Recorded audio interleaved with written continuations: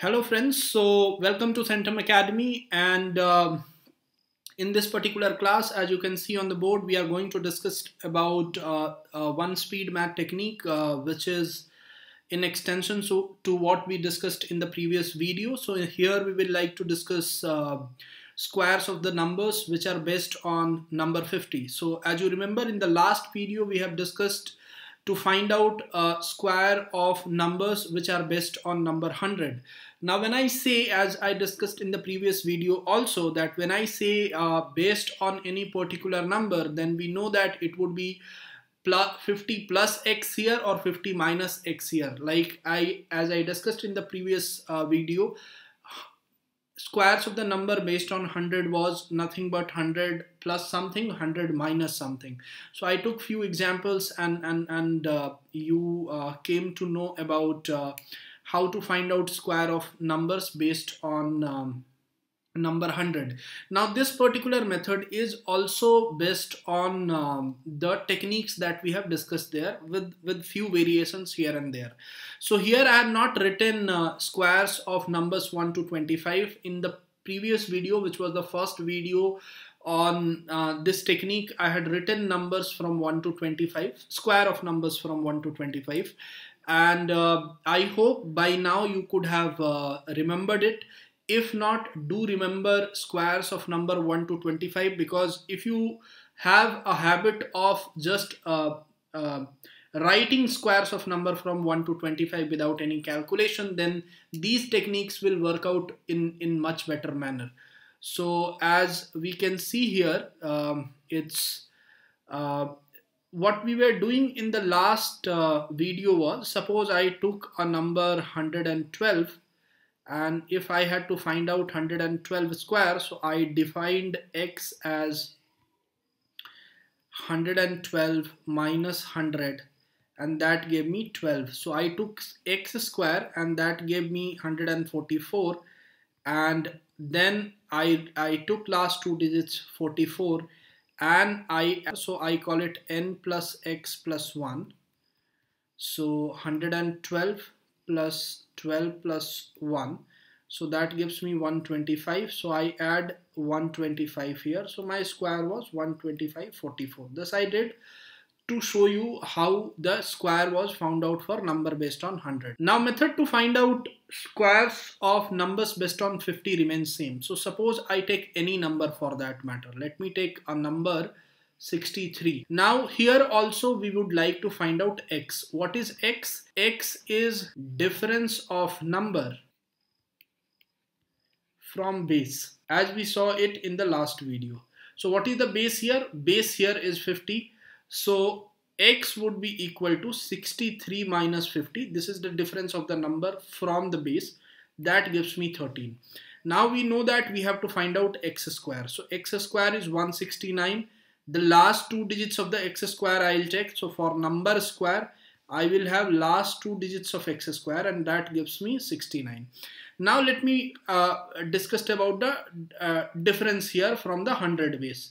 So the difference here is, in 100 base we do n plus x plus the carryover. This is in 100 base. What do we do in 50 base? In 50 base, number doesn't matter. In base 50, for all the squares that we take on base 50, the number will not matter. So what will matter? In place of n, what should be written in place of n, or what should replace n? So as the number doesn't matter here, n is replaced by 25. So this is nothing but 25 plus x plus carryover. So for all the numbers, take any number on 50 base, there it is, for rest of the numbers it is 25 plus x plus carryover. So for here, in case of 63, I have 25, x is 13, and the carryover here is 1. So I will write 25 plus 13 plus 1, that gives me 39. So n square would be equal to 3969. So 63 square from my calculation here with this technique comes out to be 3969. If you will do it in your calculator or do it with the normal way, you will find that this is the answer that you get. Let me take one more example. So let's take, I take 74 square. So here x comes out to be 74 minus 50. So x is equal to 24. So x square is equal to 576. I take last two digits. So for n square, last two digits would be last two digits of x square, which is 76, and carry over from here comes out to be 5. Now the rest of the digits would be, this would be 25 plus x plus carryover. Always remember, for any number this is 25. So this gives me 25 plus 24 plus carry over is 5. So this gives me nothing but 54. So answer comes out to be 5476.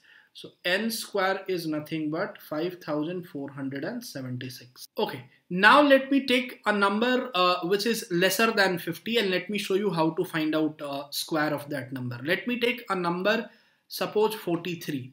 So if I have to find out 43 square, so x here would be equal to 43 minus 50, which gives me minus 7. X square comes out to be equal to 49. So for number square, because whether it is positive or negative, square will always be positive.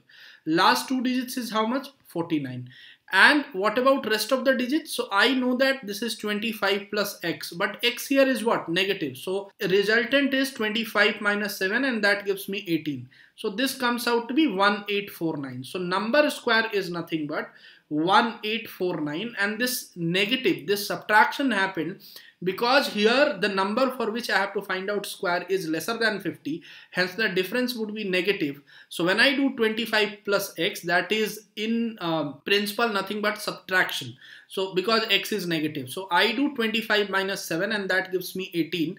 Hence the square comes out to be 1849. Let me take one more square where we get carryover in case of finding out x square. So if I take 31 square for that matter, so for 31 square, x is equal to 31 minus 50, and that gives me minus 90. So x square is equal to 361. Now last two digit here is 61. So n square is equal to, last two digit I write 61. My carryover is 3. So carryover is 3 here. Now this I know is 25 plus x plus carryover.